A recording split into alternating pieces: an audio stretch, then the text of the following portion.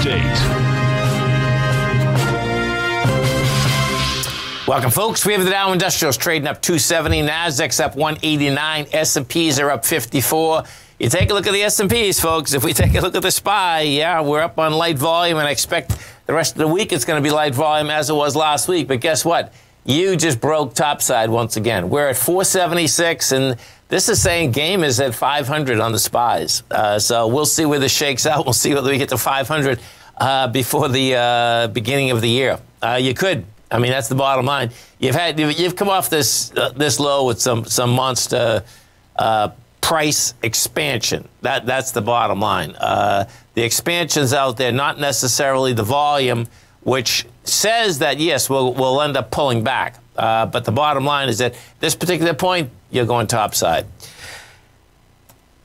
There we go. Gold contract right now is trading down at $2. You get gold trading out at $18.10. We have silver up 4 cents, $22.97 an ounce. Light sweet crude up $1.72. You're at $75.51. Notes and bonds. The 10 years flat, 130.18. The 30 year is up 10 at 160.25. And King dollar.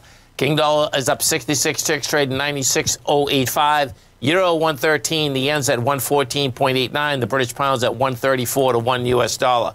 Now, you don't want to take a look at the dollar. The dollar, we came down last week, and it came down pretty hard on Thursday.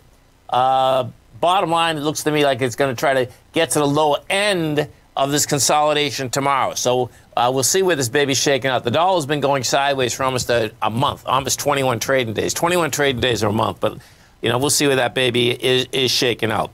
NDX 100. So you take a look at the 3 Qs. You know, S&P looks to me like you're going to get higher price. They'll run this right up into the New Year's. That's saying that, guess what? Inside the NDX 100, the highs of game. The bottom line, you're at the top of the consolidation. Top of the consolidation, 401. You're above 401. I expect you're not going to sell off into the close out here today. This thing is going for all-time highs inside the NDX 100. Inside the Qs, which is 408.71.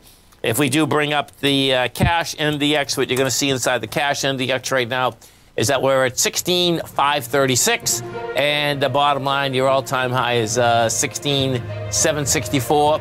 The closing high is 16,380. So let's see, 573. So it's about 40 points more than we are at the closing high. Stay right there, folks. Come right back.